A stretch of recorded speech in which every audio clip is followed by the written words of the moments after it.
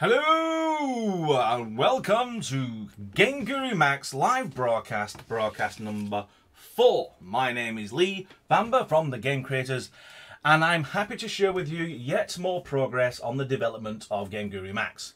And I've got a couple of things I'd like to share. First thing you'll notice is that we skipped completely with the sound test, where we just moved straight into exactly 4 PM, and you've noticed I've spruced up my visuals and audio a touch. I hope you like it, and more importantly, I hope it worked. So I'm just going to jump straight in with an introduction along the lines of how this format is going to work. I have merely 15 minutes to say everything I need to say and then switch the off button. I have not succeeded in 3 previous broadcasts, so let's see if we can hit 15 minutes on the dot this time. I'm going to answer some questions at the end. I've got a couple of minutes at the end, or maybe even more, to answer the questions that you post in the live chat today. And I will answer the questions I don't get to in a GameGuru forum thread at the end. And you'll find that once this live broadcast has been turned into a YouTube video and posted on the GameGuru YouTube channel. So once you see that, then go to the GameGuru forum and you'll actually see the thread there with the video recording and of course all the answers to your questions. So that's basically the format. So I'm going to show you, the first thing is a terrain LOD. Now remember last time, I probably mentioned it before, that we're working on the terrain geometry first. You may have seen some demos. Well, we've succeeded and completed in doing the LOD stitching, which is to make sure that when the LOD steps down in terms of a LOD level, so it's using fewer polygons, that there isn't any gaps between those two terrain patches. So we've finished the work on creating those LOD level strips.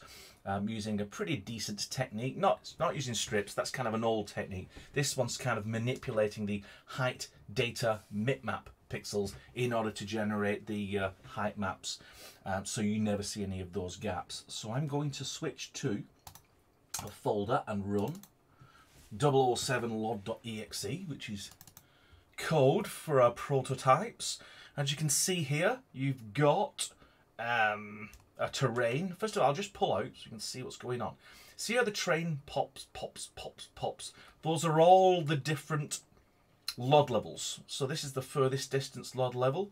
And if we actually zoom a little closer, you see it's pop, all the way down to close. And then you look into the distance, you'll actually see that those poppings are still going on based on camera distance. There's 1 or 2 little things that I've noticed. I'm going to feed that back in to Mike, who's slaving away over this terrain system. Thanks very much, Mike. But on the main, it's great. It's fast, it's optimized, it renders. I'm going to look at the draw call, see if we can squeeze even more performance out of it. But most importantly, there's no terrain gaps as you move around and you render fewer polygons in the distance thanks to the LOD system. So we're happy to say that that's done. And then the next thing that we're actually working on is the sculpting and the terrain brushes. So that's been worked on as I speak. And the idea is that we'll be able to fly around and then zoom into a bit of terrain and then raise a hill and flatten a hill and dig out a trench, all those kind of cool things. And then once that's done and that's stable and solid and fast, then finally we get to go to do the terrain texturing. And the terrain texturing is the bit that hides, see these pops that you see as you move across? Do not worry about that. That's just for us to see that the actual LOD is working. When we add the proper terrain textures and the grass and all the layers, then you'll actually not see those pops. It will actually be effectively the same pixel on the screen. As it transitions, the color will be the same, so you'll never see that pop. It just means that the GPU has less to do as it's rendering fewer polygons as you render the terrain to the distance. So that's the terrain LOD demo. I'm just going to be a little bit cheeky and see if we do have any sound, because I'm going to be thinking about that for another 10 minutes. So blah blah blah blah blah.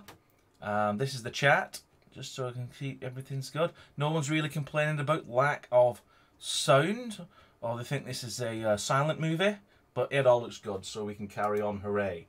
So the next thing I'd like to talk about is we have a decision to make. It's an announcement as well. We are going to start work on support for more VR headsets, and we have a choice to make. Do we go for Steam VR, which locks the software in to the Steam client, so you'd need the Steam client unless you go for something like the HTC Vive Enterprise solution, which gives you maybe an offline install of Steam VR.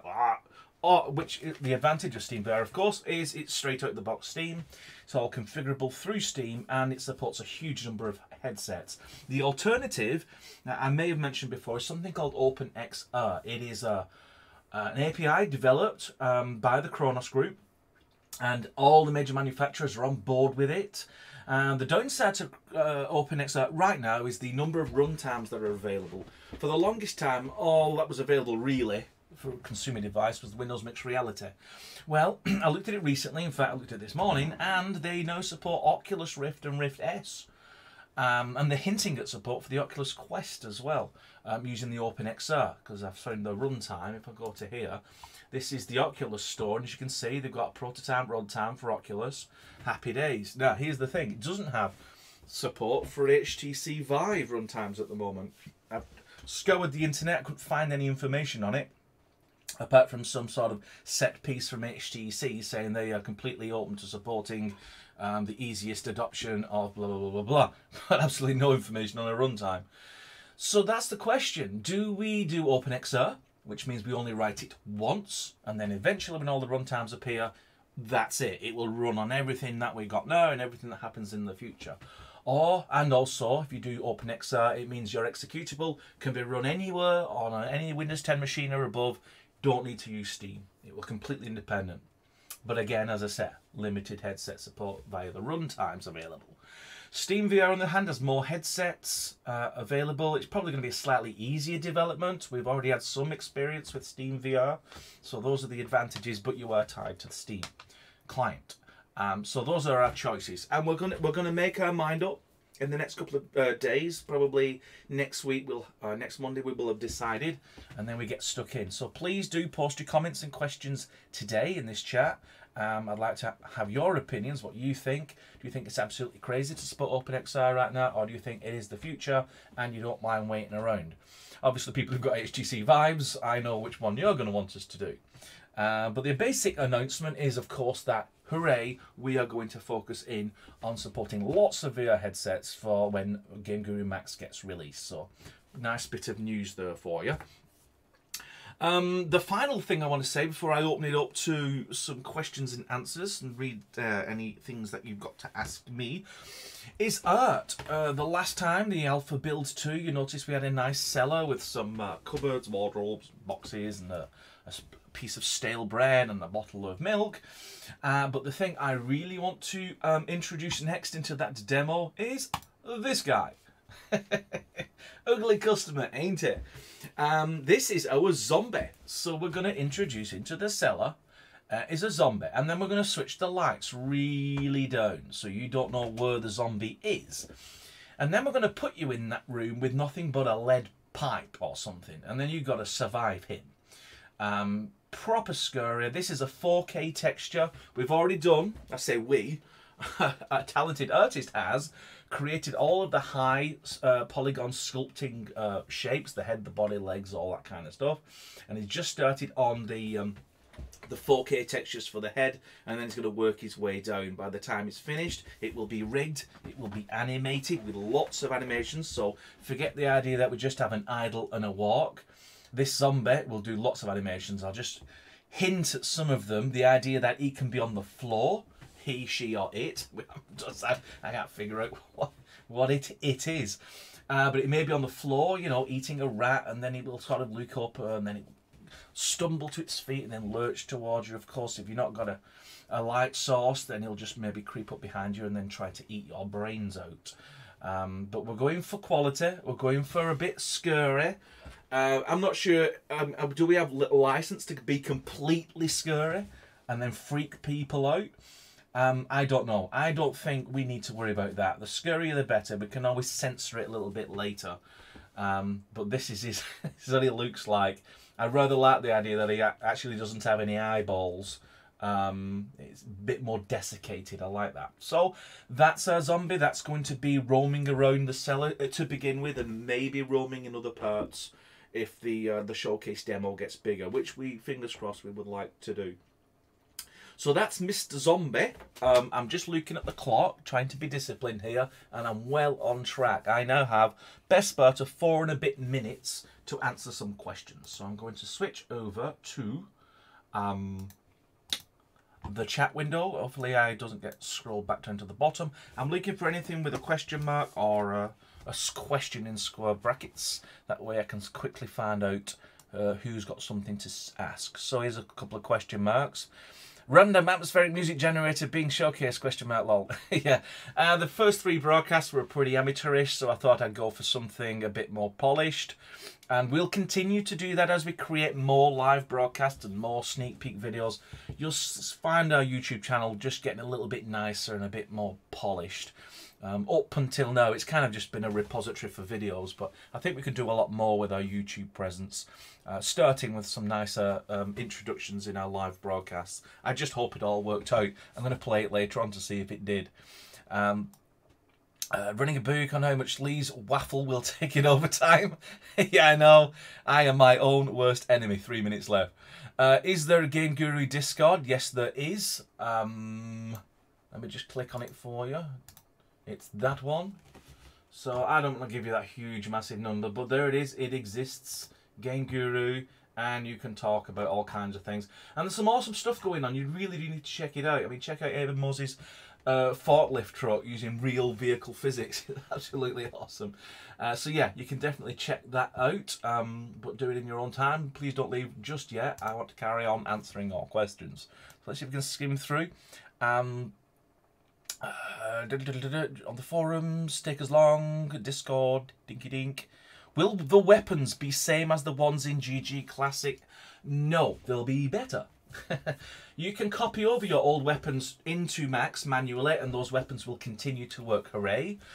But the opportunity with Max is we are now supporting VR, virtual reality, which means you can't have a gun in the traditional sense. If you actually had a gun in the traditional sense, in VR, it would stick out your belly button. So you need to be able to hold that gun in your hand. As the controller moves, your gun moves. As you press the trigger on your controller, the gun fires. So there's differences, which means we have to do a lot of different things differently. What if, say, for example, you've got a hand and an arm? You know, we've not yet decided. We need to run a prototype, see if that works. But you need to see the hand and the arm all moving around, holding the weapon as you're waving the controller around. So there is a lot of things to look at there. And of course, if it's all successful, yes, GameGuru Max weapons will be better. But we're going to have to prototype that. So look out for future alphas and future videos to show how we're getting on in that area. But yeah, we are going to do some new nice, and they'll actually look nice as well, because we can use higher textures and then use the best features of the new graphics engine as well. Yeah, I'm not going to make it down. I'm like 1 minute left. Once the train is done, will there be a demo like the Cellar demo? Yes, absolutely, with textures and grass and all kinds of wonderful things. Just reading through. Do you plan on a fishing system? Nope, no plans to add a fishing system. No plans to add mini games. You do have Lua scripts, so you can do that if you like. What full screen shaders will be in use? Full screen shaders. Well, check out the Wicked Engine. It has its own website. Check it out, see what it does. We'll be using the majority of those. But all these full screen shaders you currently have in Classic, those should migrate over in terms of its functionality. But we may add a few extra things on, such as the choice of anti-alias from MSAA, FXAA, or temporal anti-aliasing, things like that. So there will be some additions to what you'll be able to do with full screen shaders. Model import in Max, what is planned? The plan is to use the latest version of ASIMP for the importing of the models. Those get converted into an internal format, and then those are rendered through the Wicked Engine. So think about things like FBX, GLFX, legacy support for X files, we need that for backwards compatibility, OBJ files, all the things that you want, and we'll make the import process nice and easy so you can apply textures and it recovers textures and finds them if they're somewhere near the model. Estimate on the next alpha, yeah, middle of June, so keep an eye out for that. Think of something like the 3rd week in June. So expect something like that. Question, Lee, can we discuss the VR preference on the forums also? A VR preference, we can discuss it on the forums if you like. Absolutely. And I actually anticipated there will be a lot of discussion, Steam versus OpenX, which is the best. We're absolutely going to have a nice long discussion about that in the GameGuru forums. On the seller demo, can you bug logging if it does not run? Yes, that's one of the next things going into the alpha, because there has been 1 or 2 crashes, and I do want to track those down very, very early. I've already talked to the author of Wicked Engine. He has a couple of ideas. I just need to chase those out and use a log file to try and find out if it is that case or not. Another question, what debug features does GameGuru Max have? Can you draw debug lines, and what other debugging is there? No serious massive plans for all this debugging lines that you might draw over. Just think all the stuff in Classic, that also gets moved over to Max. So at the minimum, you'll have those. Obviously logging, but in terms of things like, I'd like to see like physics debugging, where you see the physics shapes overlaid onto the actual objects. I think that'd be pretty useful at a glance to see if you can import and then edit the physics meshes a little bit better. Another question, what format will it support for importing custom assets? Yep, see above for that answer. I mean included weapons won't change.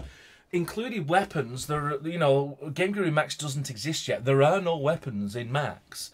There are weapons in Classic. So you won't see the Classic weapons in Max. There will be nothing in Max except maybe some sample templates. The idea for Max is we want you to import your own stuff. So I've just glanced down. I do love the sound of my own voice. Those questions took me 3 minutes over the mark, but I don't mind. I always allow myself that extra 5 minutes. Provided I don't go over 20 minutes, I think I've done myself a good service. So as I said, rest of the answers you'll find on the forums.